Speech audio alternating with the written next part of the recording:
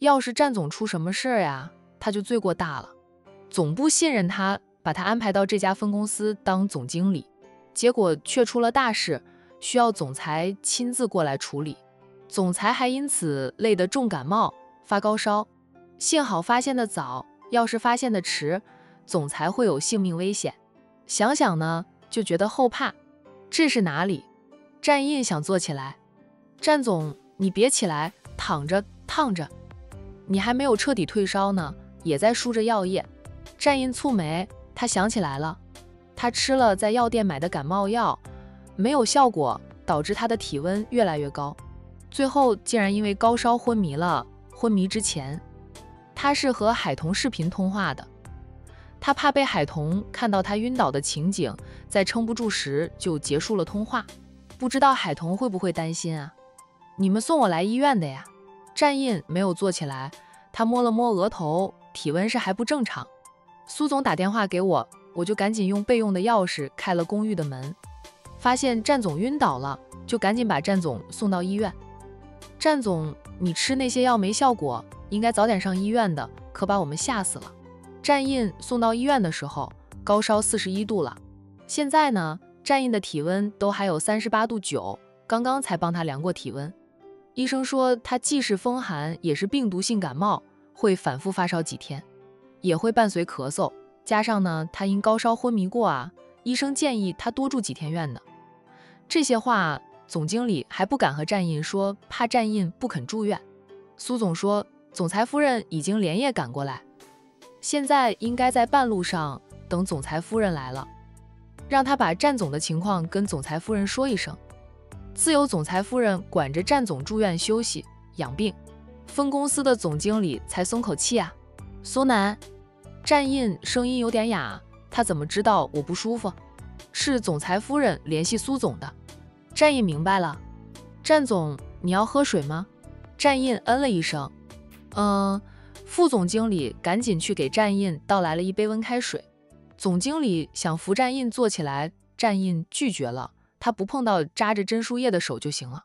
战总，医生交代了，等你醒来要先吃药。总经理把医生开好的药拿了一小包出来，让战印喝水的时候顺便把药也吃了。战印看到是西药，没有拒绝，喝了半杯水再吃药，那一杯水就被他喝了个精光。战总，你饿不饿？战印摇了摇头，他现在还是没有胃口，觉得喉咙很不舒服。让副总又给他倒了一杯温开水过来，喝了大半杯。我现在的体温是多少度？战印低哑地问道。还没有退烧，刚才量过是38度9，医生建议战总先住院休息休息。战印看看外面的天色啊，还是黑漆漆的一片，再看时间，刚过0时，还要输液，未完全退烧，他今晚是只能在医院度过。我的手机有帮我带过来吗？有的。总经理赶紧把战印的手机拿出来递给他。很晚了，你们回去休息吧，我自己看着药液输完了，我会按铃叫护士来换药的。我一共要输多少瓶药液？3瓶。战印这么多，他看看点滴，滴得不够快，就想调快一点。战总，别乱调哈，护士交代过的，说这种药要滴得慢一点的，不要调得太快。总经理阻止他自己调节点滴的快慢。战印无奈地放弃了。战总，我们等总裁夫人到了再回去吧。闻言，战印抬头看着他们俩。彤彤过来了。两人不约而同的点点头。苏总说总裁夫人很担心你，坚持要过来照顾你，所以呢，苏总就安排了私人飞机送夫人过来，估计快到了。战印就要下床。战总，等夫人下飞机，他会给我电话的。苏总把我的联系方式发到夫人的手机上。战总，你放心，我会把夫人安全的送到这里的。战印这才做好，然后打电话给海彤。他本想着等天亮了再联系海彤的，哇，没想到海彤竟然连夜赶过来。他有一种被海彤放在了第一位的感觉。海彤没有接电话，应该还在飞机上。哎，现在能买到粥吗？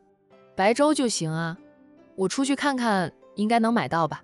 战总想吃粥啊，给我打包1碗白粥回来，还有，帮我买些新鲜的水果，再买几盒精致的点心回来。总经理，战总，你现在不适合吃点心，给我老婆吃的。总经理恍然大悟，忙笑道：我现在就出去看看有没有的买啊。医院门口的那条街道很多餐饮店和面包店的，有些餐饮店是做宵夜生意的，面包店也有24个小时都营业的。总经理吩咐了副总几句，就赶紧出去帮战印打包1碗白粥，买几样新鲜的水果，再买了好几盒精致的点心，又自作主张的买了牛奶。刚把东西送回到病房里，就接到了海彤打来的电话，知道海彤下了飞机。总经理又赶紧去接海彤。战印提醒他见到海彤时，别叫她总裁夫人，那叫夫人什么呀？你姓海，你可以叫她海小姐或者战太太都可以。总经理不明所以，不过总裁怎么吩咐他就怎么做。大半个小时后，海彤出现在战印的病房里。海小姐，你好。副总起身跟海彤打着招呼。你好，战印怎么样了？还没有醒吗？海彤从进来视线就落在战印身上，见战印还在睡着，以为他昏迷还没有醒转。副总答道：战总吃过药后，可能是那些药吃了后会让人昏昏欲睡的吧。他在海小姐到来之前就睡着了，其实是2分钟前战总才睡的。副总敢说战总也不是真的睡着，而是装睡的。海彤在床沿边上坐下，先伸手摸了摸他的额，说道：还没有完全退烧。战总这是病毒性感冒，会反复发烧，又是高烧昏迷住进的医院。医生建议战总在医院住上几天，等到彻底退烧了，咳嗽没那么严重，就可以出院了。答话的是总经理。那装睡的战印睫毛动了动，医生居然要他住院几天，那他出差的时间岂不是要拉长了？哪个医生帮他看的？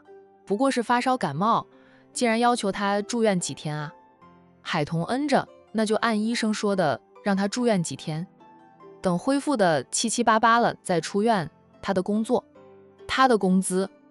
战印住院，海彤是希望借机让他好好的休息几天。公司是老板的，又不是他的，都生病了，还要替老板拼命吗？总经理连忙道：海小姐，你放心，战总的工作我们会接手的，在战总住院的时候，我们保证不会拿工作上的事烦他，战总是出差，不影响他工资的。整个战氏集团都是战总的。总裁夫人居然问及战总的工资，担心战总住院时没有工资。谢谢了。海彤道谢，觉得替自己男人争取到了几天带薪假。海小姐，还需要我们在这里照顾战总吗？海彤问道。他还要输多少瓶药液啊？还有1瓶就输完了。我守着他吧，我过来就是为了照顾他的。总经理感激的道。谢谢海小姐特意过来照顾战总，我们也能轻松很多。他们本想安排他们的秘书过来照顾战印的，但战印不喜欢亲人以外的年轻女性接近，他们最终放弃了让秘书过来。总裁夫人能过来，一是对战总感情深厚，让他们羡慕。虽然他们不知道战总什么时候结的婚，不过苏总说来的是总裁夫人就一定是总裁夫人。二来他们不用每天24个小时面对着不喜欢住院的战总。海小姐，这几盒点心是战总让我们给你准备的，还有这些新鲜的水果、牛奶，还有海小姐牺牲个人时间过来照顾战总。我决定给海小姐算工资，等战总出院后，海小姐尽管去公司找我。海彤没有拒绝总经理说要给她算工资的钱，她想着自家男人大周末的都要出差，替公司处理公事，重感冒到要住院，公司主动给她算工资，让她照顾战印，她就不客气的收下了。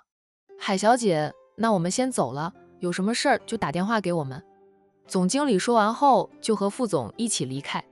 出了病房后，副总对上司说道：董总，战总是装睡的。装睡的？董总错愕，我还以为战总是真的睡着了呢。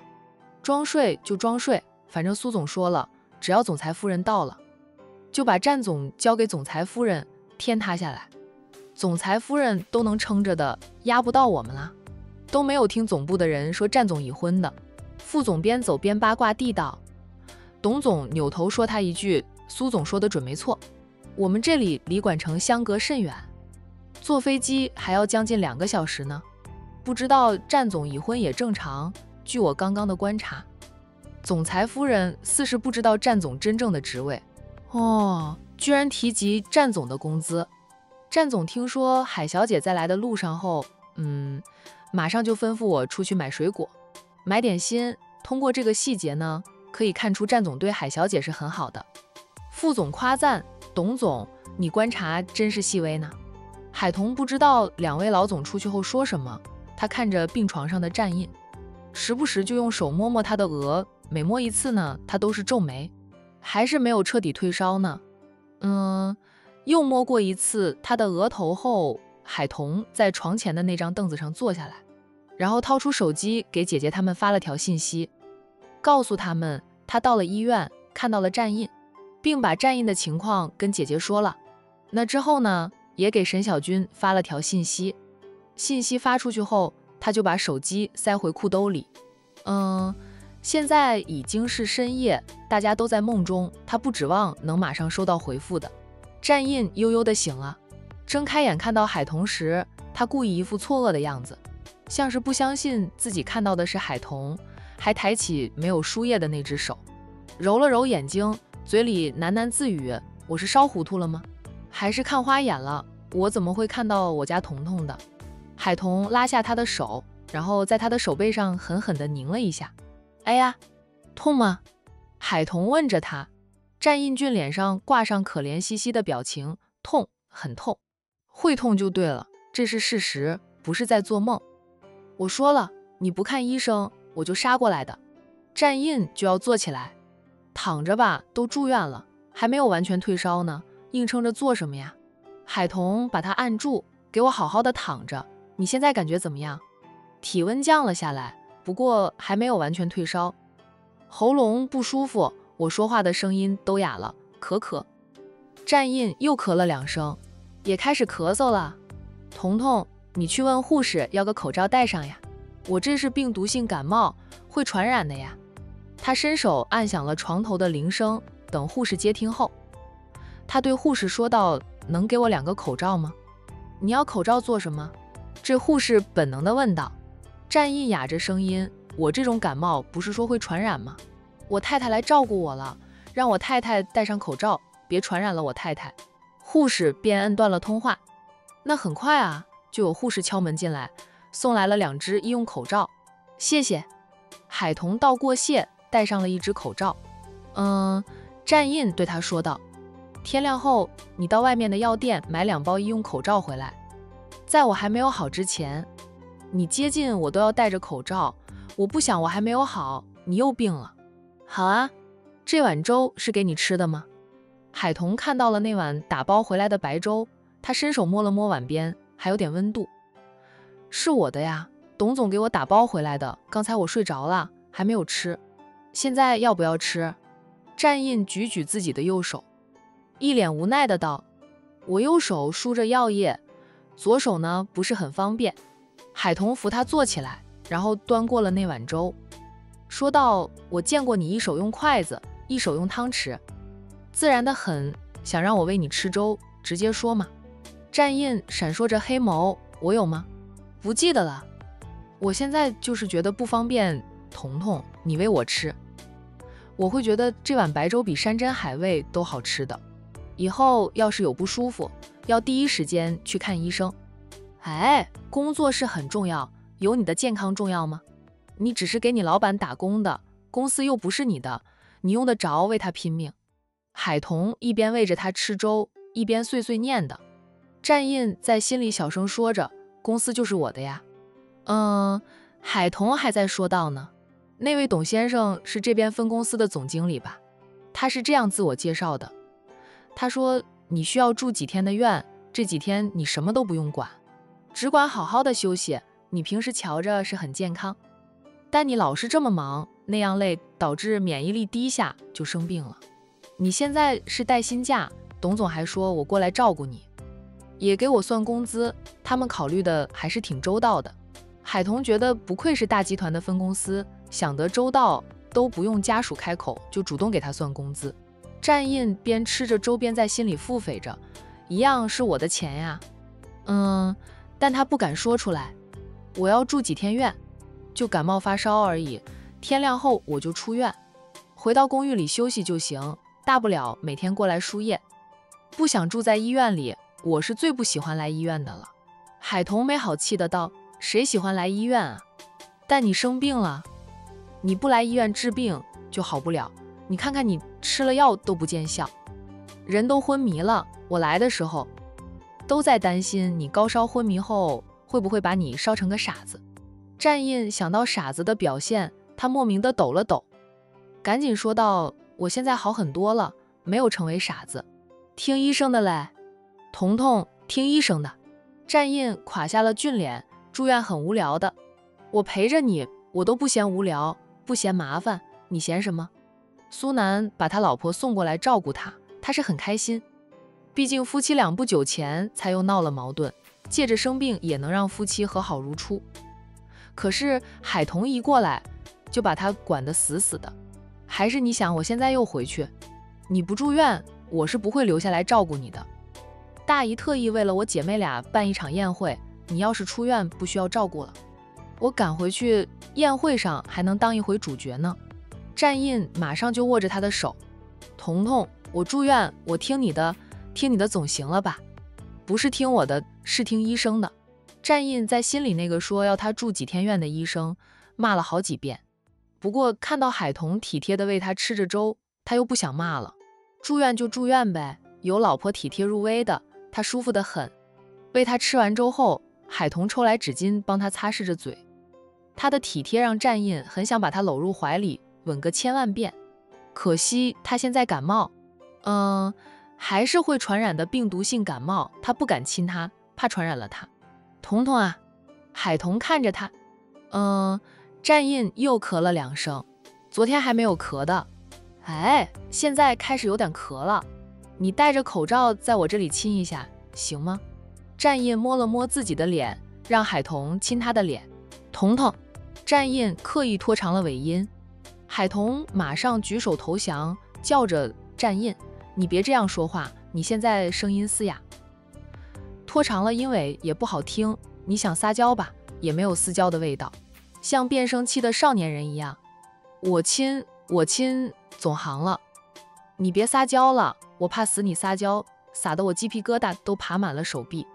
战印眼神幽怨地看着他，他也不想撒娇，也不会撒娇呀，也亏得他现在声音哑了，要是不哑，他刻意变声，海彤准会骂他娘娘腔的。算了，以后都不学了。海彤按着他的要求，在他的脸上温柔地亲了亲，然后问他满意了吗？在他亲他的时候，战印是闭上眼睛的，用心去感受他温柔的亲吻。虽说他戴着口罩，他感受不到那温热的感觉，但他能感受到他对他的爱意，对，是爱意。战印心满意足了，比他平时撩他时唇舌纠缠还要让他满足，因为他是带着感情亲吻他，不是像往常那样带着调戏之心。海彤伸手轻轻地摸着他的脸，眼底有着心疼，说道：“30岁的人了，都不知道照顾自己，害人担心你。看看你都瘦了，出差这几天没有按时吃饭是吧？”战印抓住他的手，贴在他的脸上，黑眸深情地锁着他俏丽的面容，轻轻的道：“我也没想到会感冒的，我不是有意想让你担心我吧？没有你陪着我吃饭，我胃口不够好，加上工作太忙，就吃得少，就瘦下来。其实他没有瘦，不过老婆说他瘦了，那他就是瘦了，就有一种瘦是老婆觉得你瘦了。谁会想到自己感冒？你平时也要多穿2件衣服呀，这边比管城冷多了。”战印本能地道：“我是洗冷水澡。”你还洗冷水澡？怪不得你会感冒了。海彤贴在他脸上的手马上就捏了一把他的脸，你是逞能，大冬天的洗冷水澡，要不要给你往洗澡水里加点冰块，那样更爽呢？战印看着他，那眼神是越来越炽烈。一开始海彤还没有反应过来，被他这样看着后，他忽然想起他帮他换衣服的事啊。哦，那是他洗冷水澡的原因吧？海彤忙抽回了自己的手，装着若无其事的样子，拿过放在床头柜上的药看了看后，问他，你的药什么时候吃的？到时间吃了吗？好像还要1个多小时才能吃，我现在输着药液。不用吃药都可以啦，凡药3分毒，西药的副作用也很大的。海彤接过话来，西药副作用是大一点，天亮后啊，医生来查房时，我问问医生能不能给你换成中药。吃中药的副作用没那么大，就是药效没有西药那么快。吃西药他都不想吃，还让他吃中药，那他宁愿继续吃西药。中药太苦了，让他喝1碗中药水，简直是要命。彤彤，有水果也有点心，你要不要吃？现在我不饿。海彤看看时间，便在家属床上坐下来，掏出手机，准备刷刷视频打发时间，嘴上对战印说道，你先睡，到时间吃药了，我再叫醒你，等你输完了液，我再睡会儿。我自己能看着，你睡吧，我是刚睡醒的，现在睡不着了。战印心疼老婆熬夜的。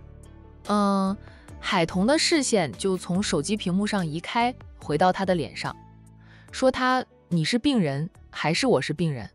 我来照顾你的，你叫我在这里呼呼大睡，我领着董总给我的工资，会良心不安的。海彤见他还在看着自己，便把手机一放，人跟着起身凑过去，在他的额上又亲了一下，柔声说道，睡吧，然后忍不住又摸了摸他的额，有体温计吗？我帮你量量体温，怎么摸来摸去都还是发热的，输着药液，又吃过了药，就退不下来。那战印老实的道，我也不知道这里有没有体温计，我去护士台那里要吧。海彤拿起手机走了，他刚走啊，战印的手机就响了，是苏南打过来的。战印接听了，这么晚还没有睡啊？睡醒了一觉，醒来习惯的摸手机看了看，看到你老婆给我发的信息，说她平安到达，既然醒来了，干脆就打电话问问你的情况，退烧了吗？战印淡淡的道，没有完全退烧，医生说让我住院几天，他们就是想多赚钱啊。病人都容易有那种心理，自己觉得问题不大，听到医生要他们住院，就会有一种医生就是想赚钱的想法。战大少爷不在乎钱，他是讨厌在医院的病床上躺着，要不是海彤过来了，他天亮后就出院去。现在呢，他真要被困在病床上好几天，长这么大他没有住过院的。你又不是没有钱，多住几天就多住几天呗。你老婆我都给你送过去照顾你了，正好趁这个机会吧，修复一下夫妻关系。战印黑着脸，我夫妻感情好得很。呵呵，苏南对于他死鸭子嘴硬已经习以为常。都不知道谁就因为一件小事就跟老婆吵架的呢，还不想搭理人呢。听到有人跑去酒吧买醉，又赶紧飞回来。战印现在每天都是在做着打脸的事，他的脸就没有消肿过。商家办宴会给你送了邀请函吗？送了，我也决定赏脸参加了，你放心，我不会背叛你的。战印，你这话让我家彤彤听见，误会咱俩有关系，影响我夫妻关系，小心我揍你。你都有老婆了，怕什么影响？我才怕，我还没有娶到老婆呢，刚刚拉开追妻的序幕，让沈小姐误会我是个弯的，怀疑我跟你有多条腿，我才麻烦。商家还宴请了沈小姐。苏南后面这句话是解释他为何会赏脸参加宴会的原因。我老婆回来了，不跟你聊了。战印耳朵间听到了熟悉的脚步声，赶紧对苏南说道，在我养病的这几天里，没事别给我打电话，你老婆回来也不影响咱们通电话吧。我现在是病人，我老婆管得严，要我好好休息。他怎么觉得战印又是在撒狗粮？哎，炫耀生病了，有人照顾。战印已经挂了电话，把手机放回原处，若无其事地躺下，闭目养神。在海彤进来后，他才睁开眼。海彤拿着体温计过来，帮他量着体温，又记住时间。之后呢，他就在床前坐着，再次掏出手机刷视频。数分钟后，海彤从他腋下拿出体温计，看过后说道：“降到38度了。”可以放心些。要喝水吗？不想喝了，怕老是跑洗手间，我现在上洗手间都不是很方便的。海彤马上不说话了。战印不想睡，海彤也不刷视频了，跟他聊着天，基本上都是他在说，他在听。听着他说东家长西家短，战印渐渐觉得眼皮沉了，慢慢的就闭上眼睛梦周公去。药液输完了1瓶，海彤叫来护士换过了药液，他回到家属床上坐着玩手机。就是他的眼皮也是越来越沉，他快撑不住了，怕自己睡着，海彤就不敢再玩手机，下了床啊，去洗手间里摘下口罩后，用冷水洗了洗脸，让自己清醒些，一直熬到战印最后1瓶的点滴输完了，又叫醒战印吃过药，他才在家属床上补眠。隔天，海彤是被手机铃声吵醒。姐姐打过来的。姐啊，彤彤，战印没事了吧？海玲关心地问着。海彤坐起来，看向病床上的战印，见他还没有醒，他走过去，伸手摸了摸他的额，发现又烫手了。他对姐姐说道：“我睡之前呢，他体温降到了38度的，现在又烫手了，不是住院了吗？他这是病毒性感冒，医生说是会反复发烧的。”姐，没事的，你不用担心。洋洋起来了吗？还没有。海玲就叮嘱着，那你注意点，别累着了。姐，我会的。姐妹俩聊了一会儿后，就结束了通话。海彤看看时间，便把战印叫醒，再次让他吃药。等医生来查房时，战印的体温又降下来了，人也精神了很多。那董总给夫妻俩送来了热气腾腾的早餐，是董总让他太太亲自给夫妻俩准备的。那海彤依旧是为着战印，他觉得董总在场，他是拿工资照顾战印的，总要表现得好一点，让董总觉得给他工资不会吃亏。董总看着这一幕啊，在心里想着，哎，总裁夫人对战总是真的好，温柔体贴的啊。哦，怪不得战总宠着夫人了，柔能克刚嘛。还有他过来后，战总对他的态度也温和很多。对于医生说要让战总住几天院的事，战总也没有反对。苏总说的对，有总裁夫人在，天塌下来都有总裁夫人撑着啊，压不到他们的。医生，我先生的药能换成中药吗？海彤问着医生，真让他吃中药呀？他干嘛要抱怨这吃西药副作用大呀？医生说道，可以用中药，不过中药的药效慢一点。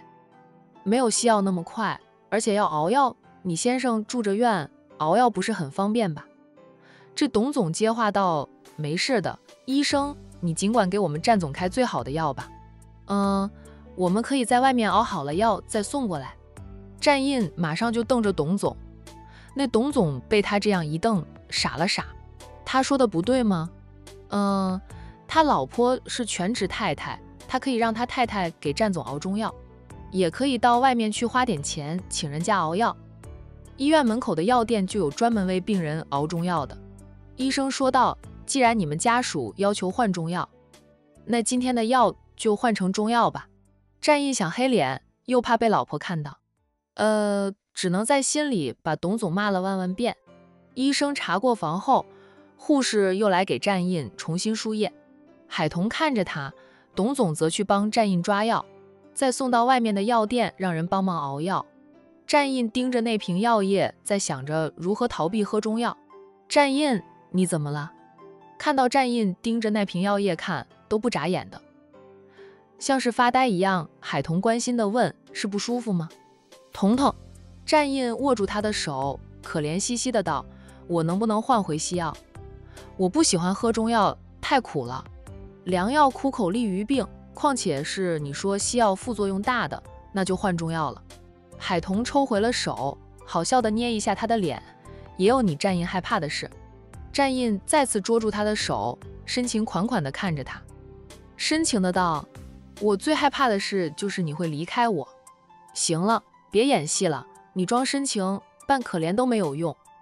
是我们提出让医生换成中药的，再苦你也要喝了。他想重新晕倒一次，行不？苏南是体贴他，给他把老婆送过来了，让他病着时能感受到海彤给他的温暖。可是海彤也管着他呀。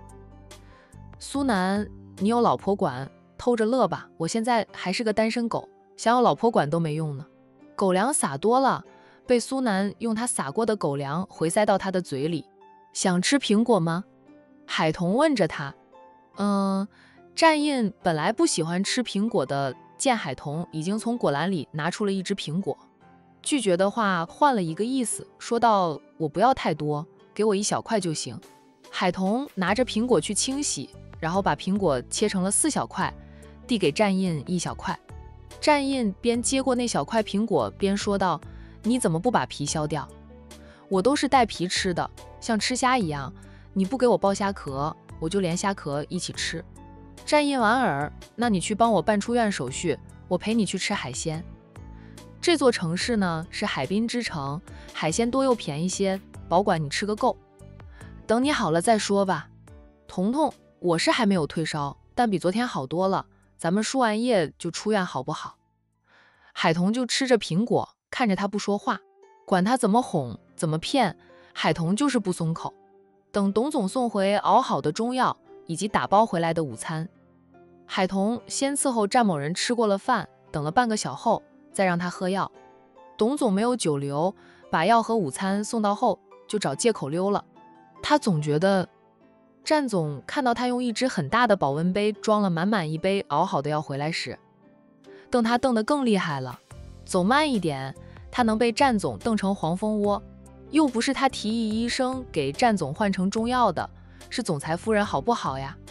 海彤也吃过饭后才打开保温杯的盖子，把那杯中药递到战印的面前，说道：喝一半，晚饭后再喝一半。